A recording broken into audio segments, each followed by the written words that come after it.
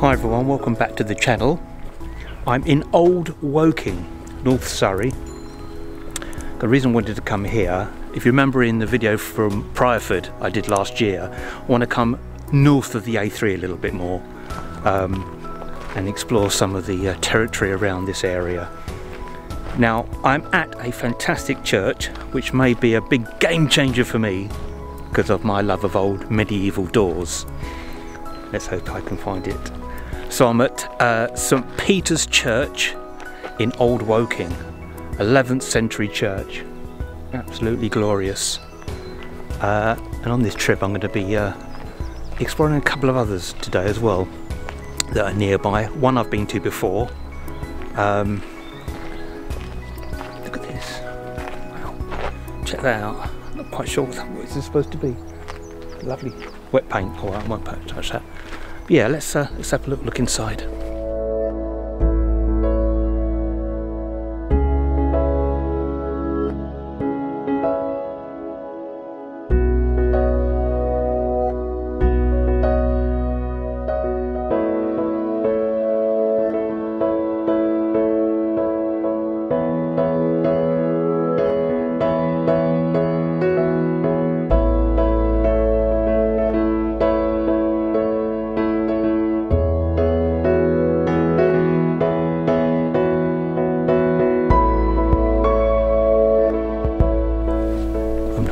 Too much of this, a chap praying, so I don't want to disturb him.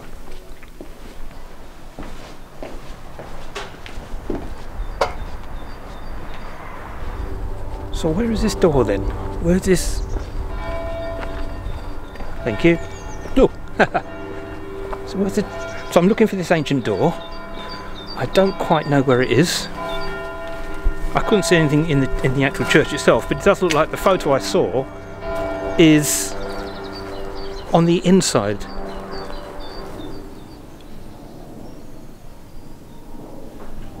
I walk straight through it. Here it is, the original oak door, Norman oak door from 1115 AD. Look at that, that's beautiful. This is the oldest door in Surrey and the third oldest door in England. Wow. Yes, my love of old doors and old medieval doors has really paid off today. Look at that, absolutely gorgeous.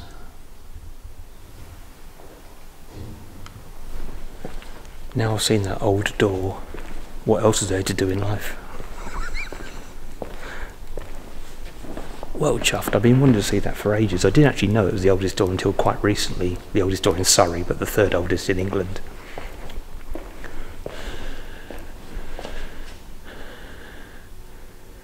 Imagine your IKEA furniture lasting for 1,000 years.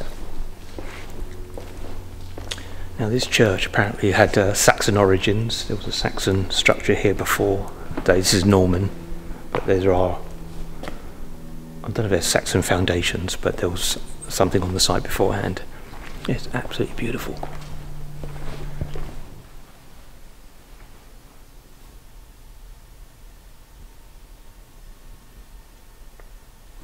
I was worried of getting all the way down here and the church would have been closed, but no, it's open every day for visitors, and people would come in like the gentleman to do private prayer. As I said before, I'm not religious, I don't really understand religion. Spirituality I do.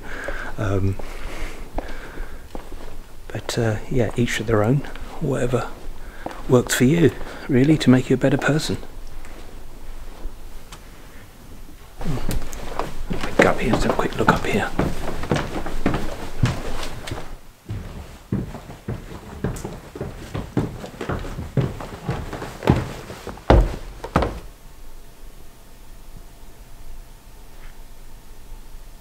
That's a different perspective when you look down into the nave in the chancel. So you've got seating up here. I don't know if it's for everybody or it's for special people. What's great, you can actually touch the arches up here. It's lovely. Lovely church. Old Woking's lovely, it's very historic. I mean, you think of Woking, you think of the town centre and the modern town centre. But Old Woking's full of little treasures. Full of little treasures. Yeah. Very nice.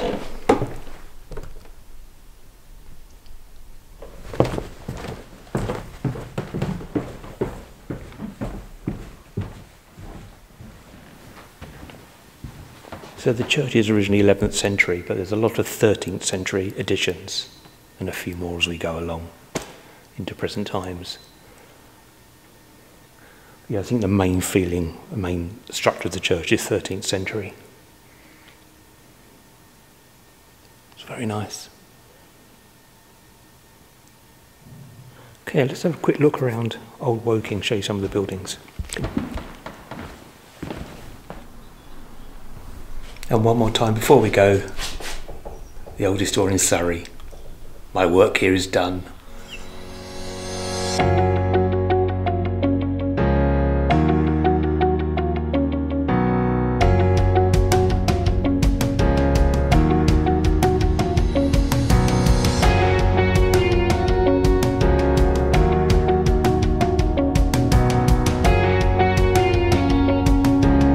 Well, that's church number 1 done. We're now heading back down the road to a church I've been to before but couldn't get inside. See, interested if we can get inside this time and tell you about another local legend, and then a pub lunch.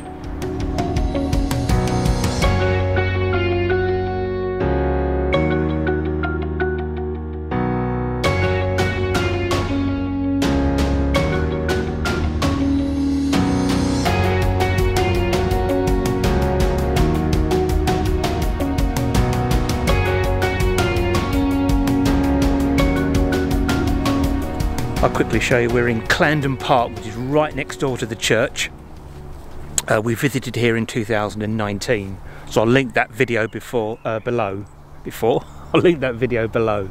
Very, very interesting, the restoration going on in there, but it seems to be closed today. But yeah, we did go in there a couple of years ago, had to have hard helmets on and all the rest of it, but it was absolutely fascinating.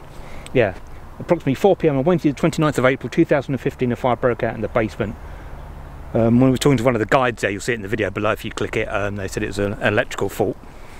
Not like modern electrics, it was a server that had been sort of not forgotten, it just was old and decided to ignite. But yeah, I'll link that video below.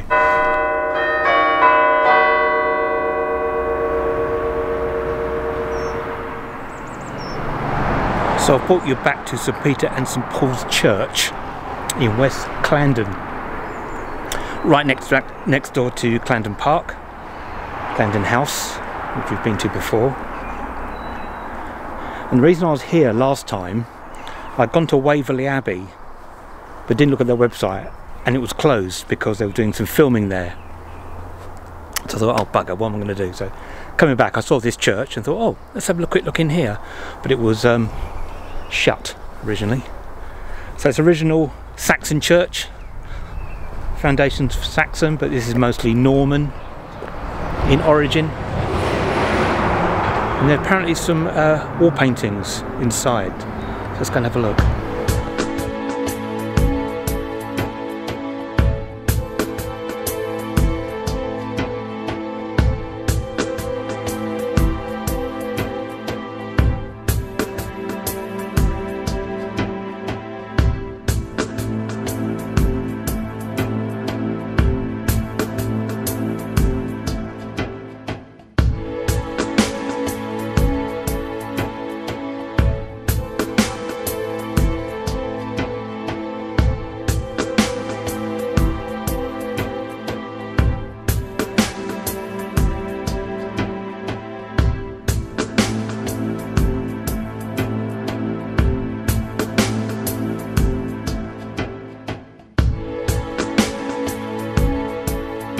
Here we go. Original painted panels from the 13th century. Incredible art. I mean, the age of it, 13th century. I always wonder what they would look like sort of when they were first done, and the vivid colours coming out. Isn't that incredible?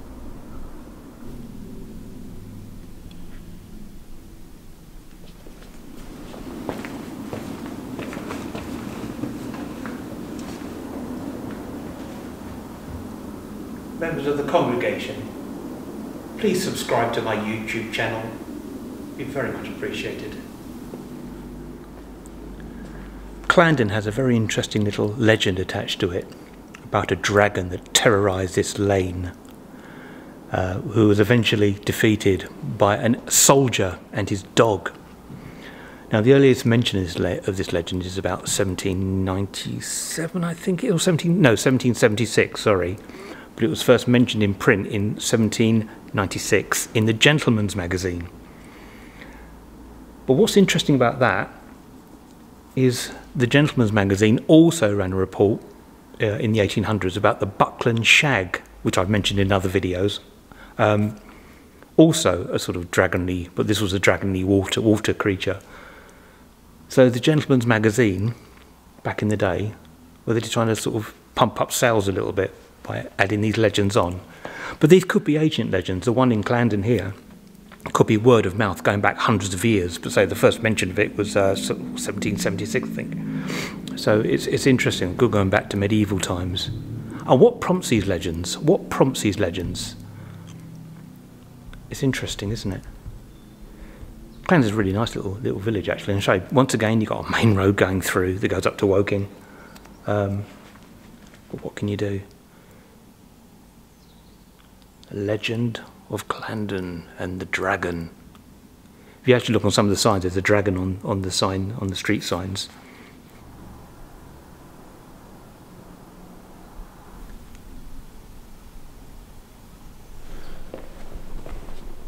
So this church is Saxon in origin and then rebuilt in the 1150s. As a lot of these churches were. And then lots of rebuilding done by the Victorians, not talking about here, but on a lot of the churches by the Victorians. Those pesky Victorians.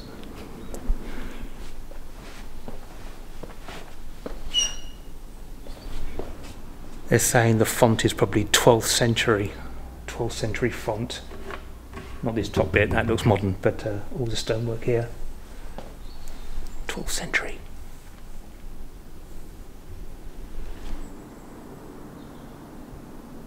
It's a very dark church here, but I've only just realised you actually can switch on the lights. God, bleach out. So there you go, it's a bit better. Yeah, absolutely lovely.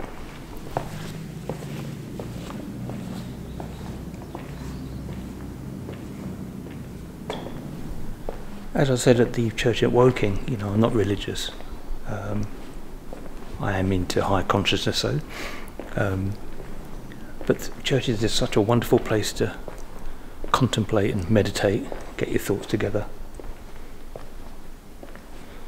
I seem to get ahead when I walk into churches. Like, I did over at St Peter's actually earlier, but I didn't mention it, and I just had a little bit here. I'm not talking. I do talk. Is it psychic? I don't know, but it's what I get.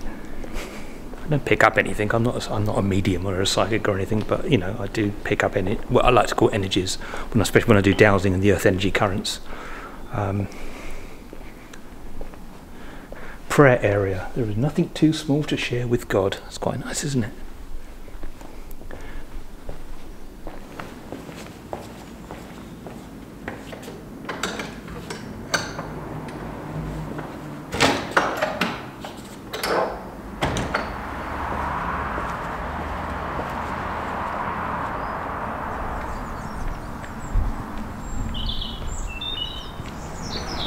So that was nice. That sort of makes up for that past investigation here when I couldn't get inside. Originally because I couldn't get to Waverley Abbey. Just stopped here, but here I could get inside. It was wonderful. So now I think it's time for a pub lunch.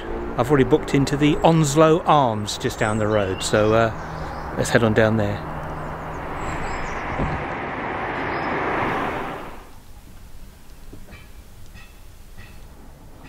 I think this is a very popular pub because the car park's almost full. You don't usually see that midweek. But yeah, interesting. Let's go in, shall we?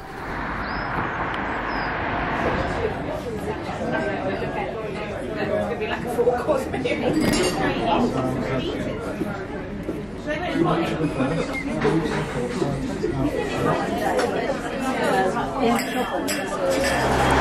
that was a really nice lunch at the Onslow Arms in West Clandon. Really nice service, great food, a great dining area as well, and really popular. I've never been in a pub lunch sort of at this time midweek where it's almost packed. It's almost full. Really incredible. So yeah, the Onslow Arms in West Clandon, I really recommend.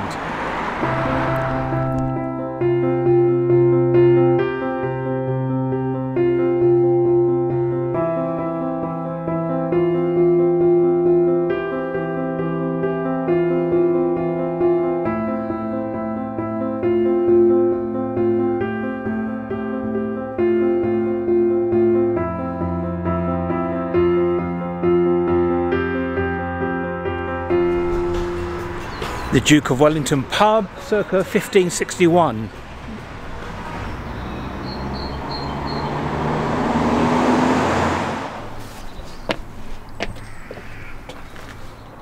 Oh, you can actually come up to this folly in East Horsley. It's great. I've driven past this hundreds of times through East Horsley. You remember I did a video from the church here last year, I think it was, and it was closed.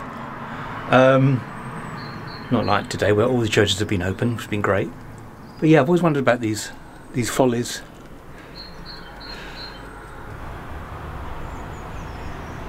So I'm at St Martin's Church in West Horsley, on the road down to Dorking. I've never stopped here before, but there's something interesting I want to show you. Like always, if I can find it. Apparently the church is open, so I'm going to have a quick look inside. It's Norman in origin. So very ancient church, very flint walls. We've done 3 churches today, that's not bad, is it? But yeah, here we are, flint walls. Very nice. Let's have a little look inside.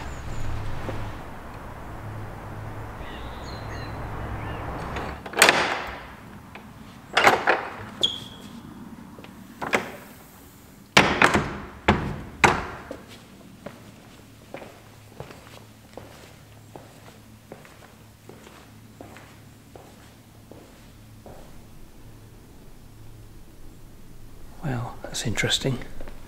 Here lieth the body of Thomas Cornwallis, Esquire, sometimes groom porter to Queen Elizabeth I. Wow. It's very unusual to see effigies in normal churches, in sort of regional village churches, seeing an effigy. It's somewhat spoilt a little bit. Having a TV, there's a TV in with the effigies.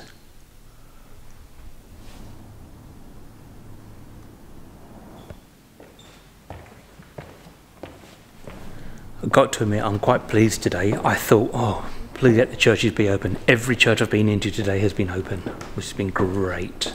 Absolutely great.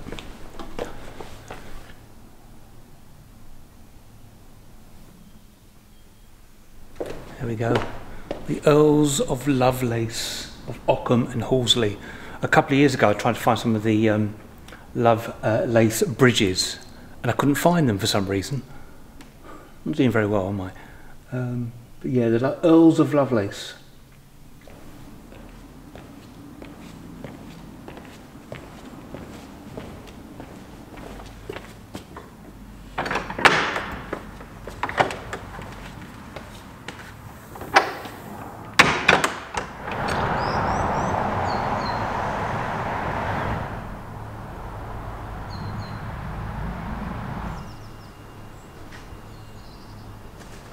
Another lovely old door.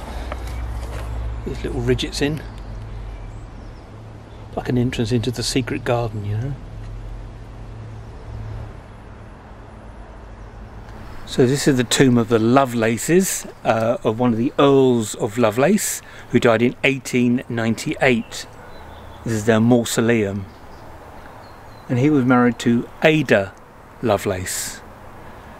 And Ada Lovelace was working with a mathematician in the Victorian era on an analytical machine, a very early sort of computer, and she's widely regarded as the world's very first computer programmer. Not computers as we know them now, but an analytical machine they called it. But she is widely regarded as the very first computer programmer in the world. Ada Lovelace. Thank you, Ava. She died quite young, unfortunately. But as I say, her work lives on.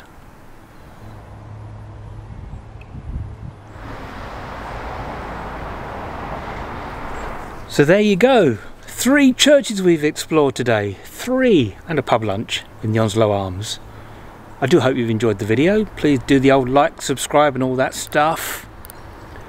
I wonder where our adventure takes us next. We'll see you next time. Take care.